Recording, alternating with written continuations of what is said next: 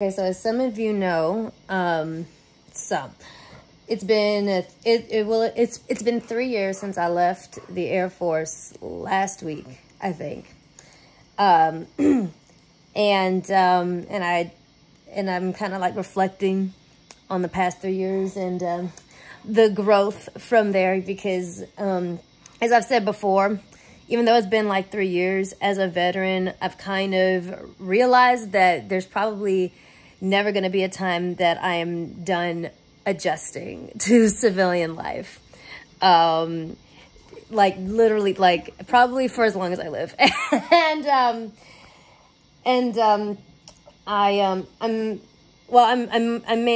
making this video for a friend of mine who is also getting out of the Air Force. I told him I'd make one of my old airmen. So, my dude, this is for you. Love you. So, one thing to know overall, if you're about to get out of the military, is that you are not normal. Accept that right now and accept the fact that you will probably always be adjusting. Like, have that realistic expectation, because I feel like they don't give us realistic expectations for the outside world. They tell us all the time about how the job that we're in at the moment can transfer so well to the outside world, you know, some more than others. But even if it does, that's just the tip of the iceberg. The whole thing is that you don't know how to act. You don't know how to function in the real world. Like, think about it. Less than 1% of Americans join the United States military. Less than 1%. You're going out there. You've basically been raised in a cult. I know a lot of people don't like to see it that way, but basically you've been raised in a cult, in a commune, where we've all been wearing the same fucking things and adapted all of this fucking behavior of like ranks and structure. And even like little things like, you know, having to stop and salute the flag or stand at attention for taps and shit like that. We have been conditioned into behaviors that are just not normal. Period. And literally more than 99% of the rest of the country will not ever understand what it's like to be in that. You need to get therapy. No matter who you are, no matter what your medical status is getting out, you really do need to get therapy. Because it was at a very low point for me last year where I went to see a psychiatrist, and she was basically like, I was telling her about some stuff, some traumatic things that have gone on, and why I was like very low. And she was like, "Oh, you have no concept of self-worth."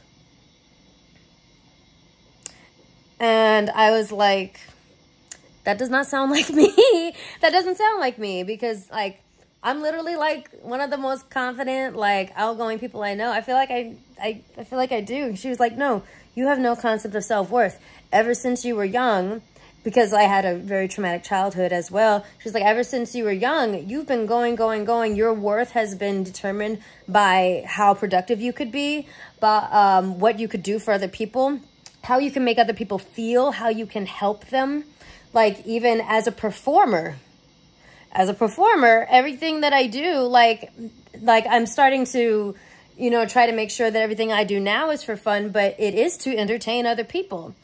And she was like, "You know, you've been, like, you're forced to grow up very early, like when you're 11 years old, you know, and you based your self-worth off of, like, you know, being an AP scholar, like being able to get into hard schools like the Air Force Academy," which I did. And then you went to the Air Force Academy, where your worth is measured on where you rank, you know, your ability to just do a bunch of things, do more than what is healthy for the human brain to do, by the way. And then you went into full active duty, and then all this traumatic shit happened to you. You have no concept of self-worth. without your ability to do things, you don't see any worth in yourself. And that was a turning point, because it was like 2 years at that point that I had been out of the military, and never had that fucking crossed my mind. But it's true. Like, most of us that joined the military joined at like 17, 18 as children. I don't care what the legal age is. Like, you're a child. Your brain doesn't stop developing until like your mid-20s. So you're still a fucking child. It's like the height of our fucking formative years as a young adult. And they've drilled it into us that our worth is determined by our rank, you know, how much people like us, and our ability to get stuff done. All of that on top of, from day one, conditioning us to get used to the idea of our own death every single day. Like, we had to come to terms with the idea of us dying today, next week, whatever. Even if we weren't in like a dangerous, like, deployed location or anything, we were conditioned to be ready for that, you know? And I know I spoke about that to, you know, a friend of mine who was getting out of the military, and he's like, I never thought about that. I never thought about that, but it's fucking true. Like, that's not normal. That's not normal. And there's a whole bunch of groups of children around the world and in our country that, you know, do have to, you know, and then like add on to that, if you grew up in, you know, in a dangerous environment or a dangerous neighborhood where you had to get used to the idea of your mortality as an adolescent anyway, bro, trauma on trauma on trauma. And they made us, like, we went to the military, they drilled this into us, and they made us believe that that's normal. And it is not normal. It's fucking traumatic. And it is, I think, a very safe assumption when you get out of the military to assume that you have no concept of self-worth and to go see a therapist and work that shit out. Because that shit can lead very quickly to depression and wanting to quit. And people wonder why the fuck, like, suicide rates for veterans keep on going up. They prepare us for 1 week.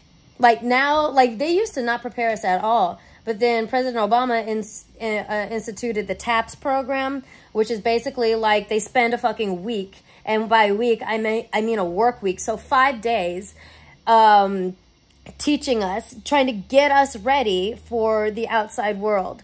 And it's kind of shit. I'm not gonna lie to you. It's the fucking stupidest thing ever, because it's basically like, here's a credit score and kind of how it works. Here is kind of how you write a resume. This is what business casual looks like, because none of you fuckers know how to dress normally or properly for anything, because surprise, surprise, you've been wearing the same things for God knows how long, or however long you've been fucking in, you know what I mean? And then they're just like, good luck. That's not enough. That is not enough. Speaking from my experience, I went to the Air Force Academy for 4 years, and then I was active duty for 5 years. That's 9 years. That's 9 years of conditioning. Think about how long you've been in. Even if it's less than that, it's still a long time. And it really doesn't, and honestly, it's probably still just as crazy, because, like I said, this happened in the formative years of our young adulthood, when our when our brain is like really starting to like cement things in. And so there are so many harmful behaviors that only work under duress. Living in a life that is like under duress in the military, like, it only works there. You come out here in the outside world, it doesn't. You know, you're going to have anxiety about, like, regardless if you're diagnosed or not, you're going to have anxiety about the weirdest fucking things, or they're going to be weird to other people, which probably means that it is fucking weird, because, like I said, we are not the majority. You're going to find that things don't run as smoothly in the civilian world, and you're going to get frustrated. You're going to find that the way you talk to people, in the armed forces, you can't talk to them out here. You know, you cannot talk to them that way out here. Social skills alone, we ain't got it. We ain't got it. Assume you ain't got it. Even the smartest motherfucker out there, you don't have the social skills. You don't have it.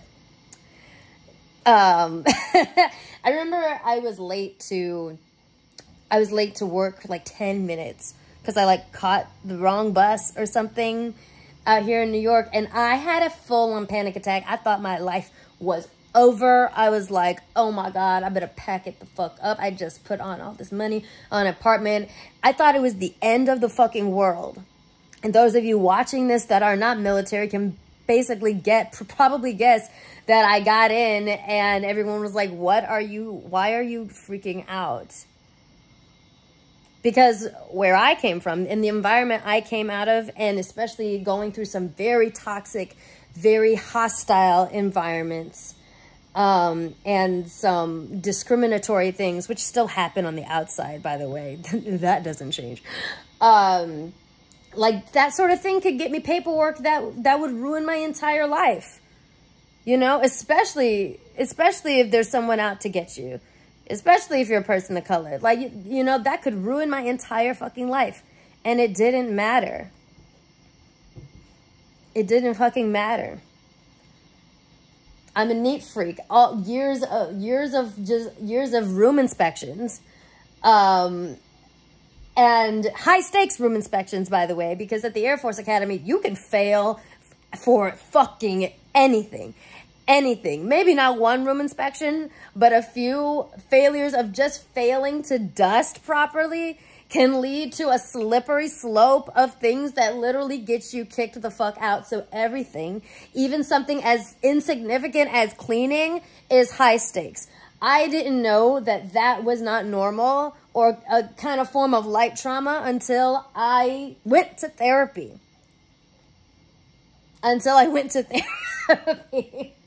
I'm like, oh, that's not normal? No, bitch, that's not fucking normal. There is a lot. There's a lot. Expect to be going through, you know, these changes and this adjustment for maybe the rest of your life, but at least the next few years. And compounded for me, like, I have complex PTSD. Complex. So I'm going to be in intensive therapy for a very long time. But definitely be patient with yourself. Do expect things to be disorienting.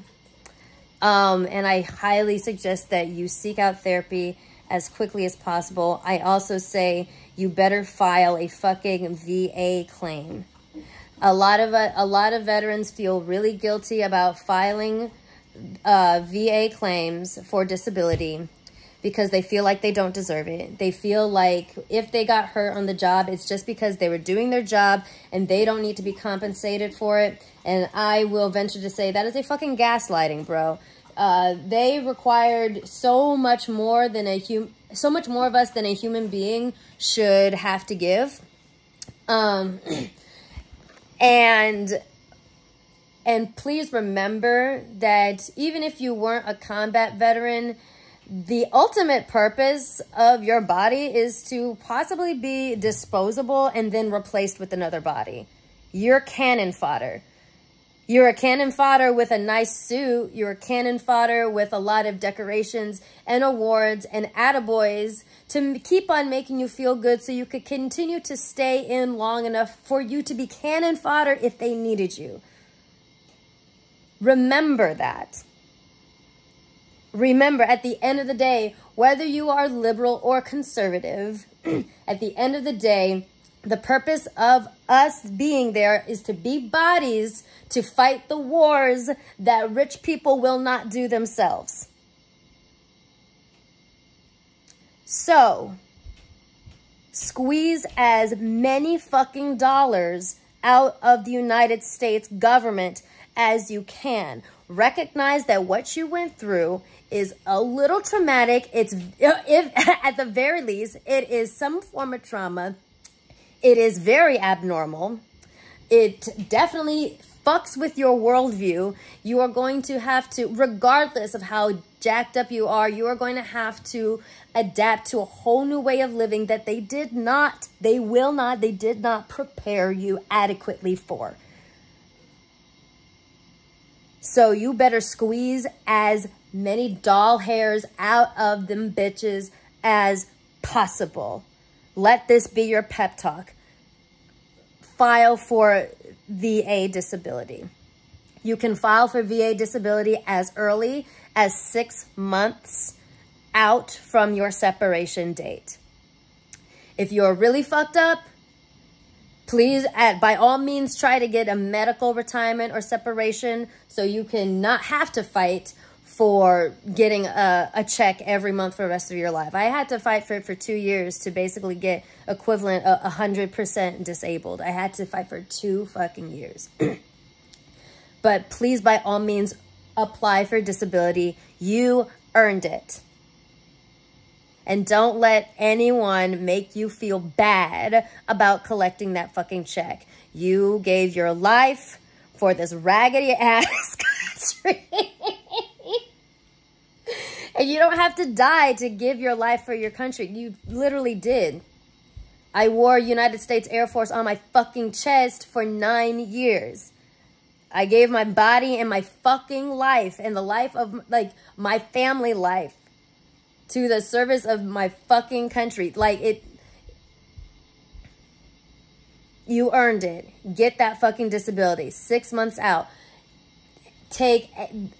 Give them every single medical record you have. If you have a splinter, give it to them. Upload that shit. If you have a blister, if you get pink eye, you upload that shit because they want nothing more than to not give you money. You give them every piece of information, every way in which you were broken, no matter how small. You fucking give it to them. Fucking give it to them. Get that shit. Okay? And again, let me just say that, like, no matter how well prepared you are, you will still have to do adjusting. And I had a very good last commander who basically gave me 6 months off. He was like, he took away all my duties at 6 months. He basically, like, all I had to do was sit at the front of the squadron and, like, let people in, basically. And he was like, your only job is to find an apartment and find a job. Because I want you set up well for life, and I don't want to see you working at the fast food restaurant down the street, you know, out in town after this.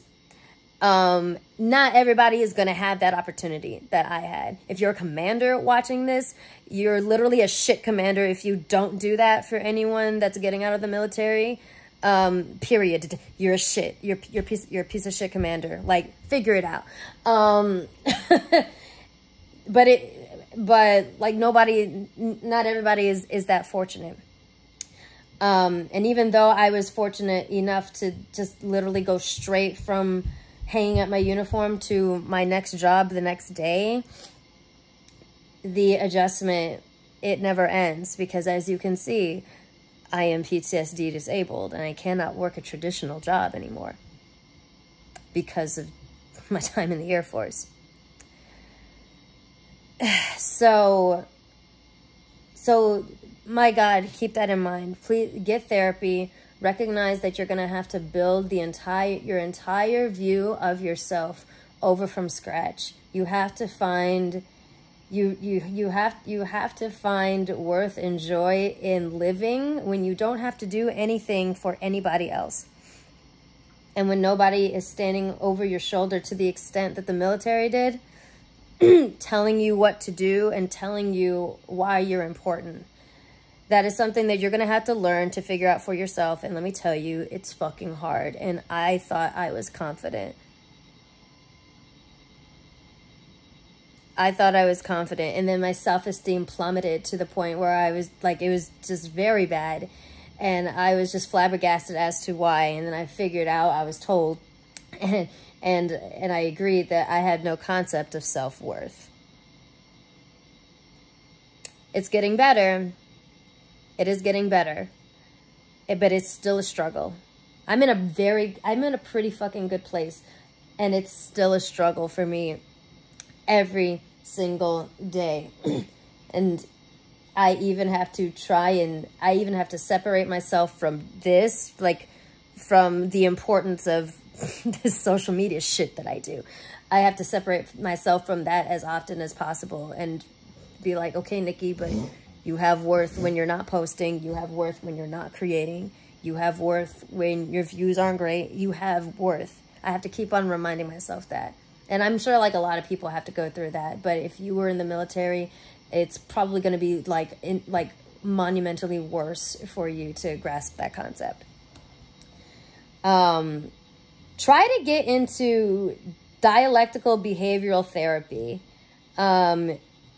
Your VA might offer it. It's basically like, it's a treatment for people with borderline personality disorder and complex PTSD, like myself, and I go through it. And it's very essential for me because I'm a sad bitch. And I feel like I stay in DBT therapy just to keep the machine oiled, because I just don't want to go back to a dark place again. And it's been working pretty well. But I highly suggest doing DBT therapy. I could do a whole nother video about how DBT therapy has helped, and I probably will later on. But it's basically adulting 101. It's life skills and like behavioral and emotional skills that really should be taught to everyone. It's just that people that are mentally ill, we need it because all it takes is one day. All it takes is one bad day for us to be like, you know what, sayonara, I can't do this anymore. But if you're able, I would highly suggest trying to get into a DBT group. They go through things like emotional regulation, managing your symptoms if you do have a disorder. What else? There's even stuff on like spirituality, which is also it is a good block. It's still a good block for people that are not religious. It is. Just trust me, okay? They hit like certain aspects of just behavior and just like approaching the world and approaching problems in a way that like people like me that have problems regulating emotions, and I have like a panic disorder, and I have panic attacks that just come up out of nowhere. I need to have those skills like literally at the forefront of my mind all the time for me to, you know, engage, just like, you know, operate in the world with my disorder to the best of my ability. But it really is really fucking useful, because another thing that they didn't teach us in the military really is how to regulate our emotions. We were taught to suppress them and ignore them and to not show the ones that would impact mission readiness. But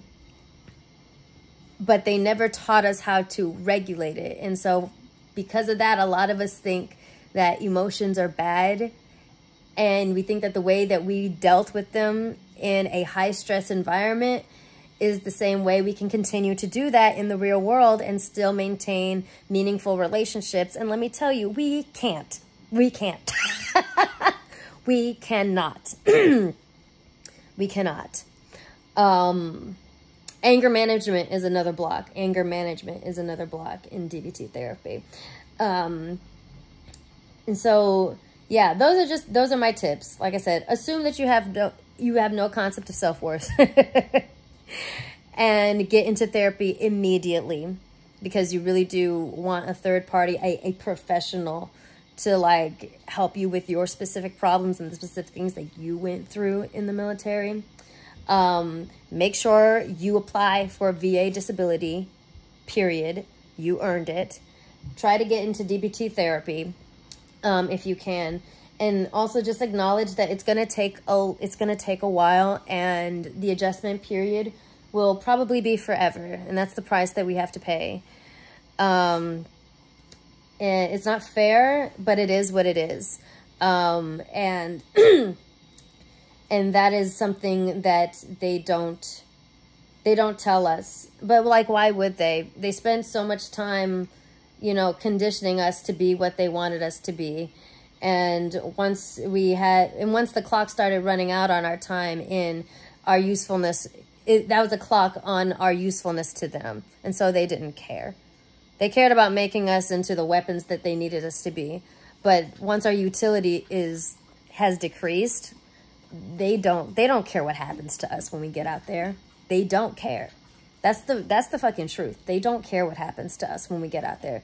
That's why veterans keep on fucking unaliving themselves.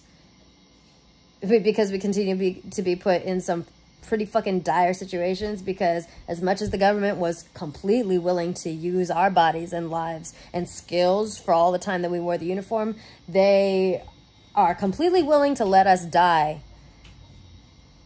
when we're not doing shit for them anymore. Concept of self-worth.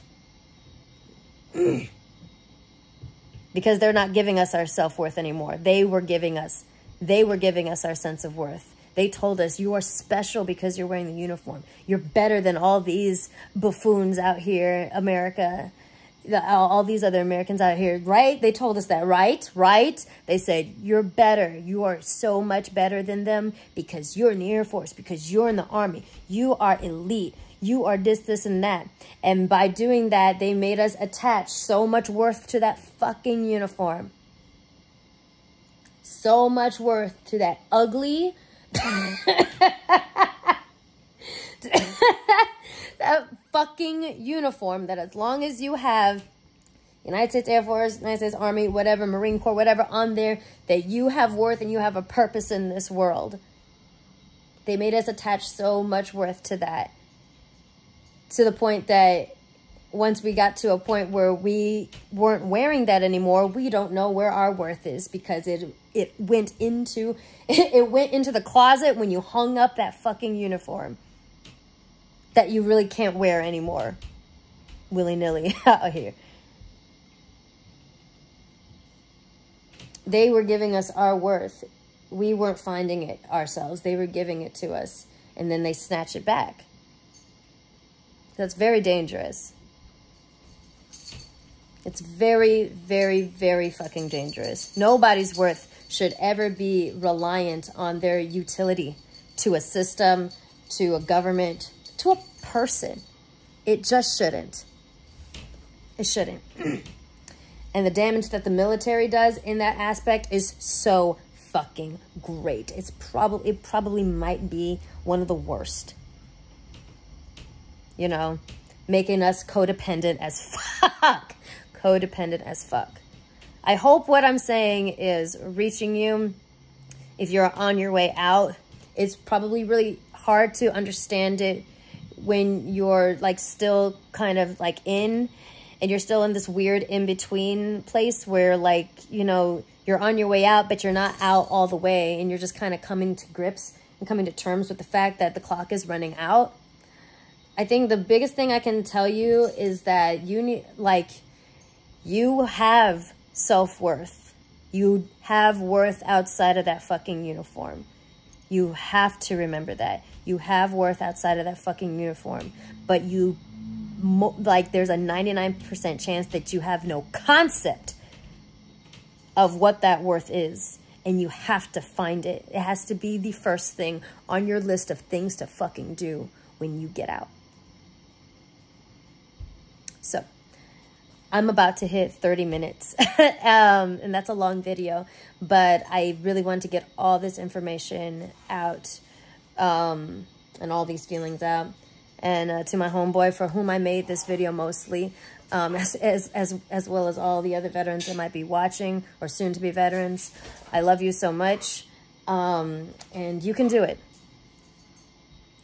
You can do it. It's gonna be all right. It can be all right. Might be, maybe not be the best, but it can be